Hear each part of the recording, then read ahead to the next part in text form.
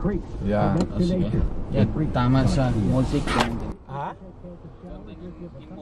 Oh. Gusting to 60, our high 23. Tonight, 60% chance of showers or thunderstorms. South wind gusting to 60, a low of 12. Tomorrow, showers in the morning. Sunny breaks by the afternoon. Northwest wind gusting to 60, the high 18 degrees. Right now, around Saskatchewan, 16 in Saskatoon, 16 in Weyburn, 21 in Estevan.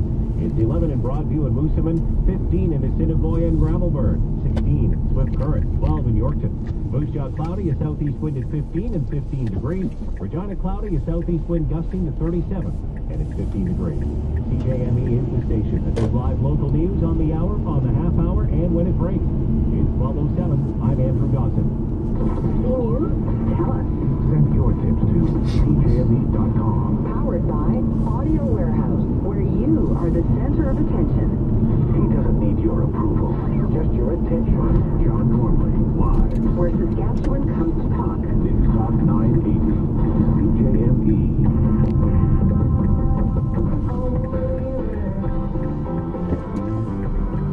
I'm John Gormley. Welcome and thanks for checking in here wherever we find you on this day. And I am so pleased that you've joined us for this final half hour of the program.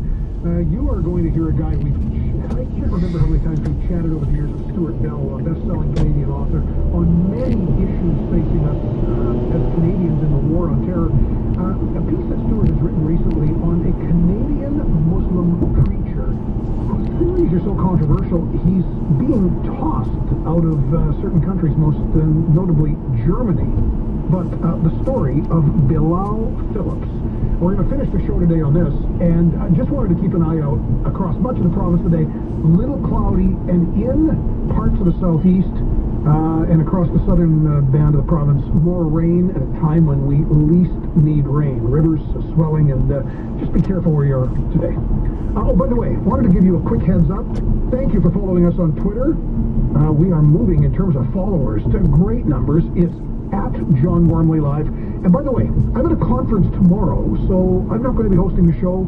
My pal Richard Brown is going to be in, guest hosting John Gormley Live tomorrow. So make sure you are here for the week's ultimate open line session, where we'll be talking about a number of topics pursued this week and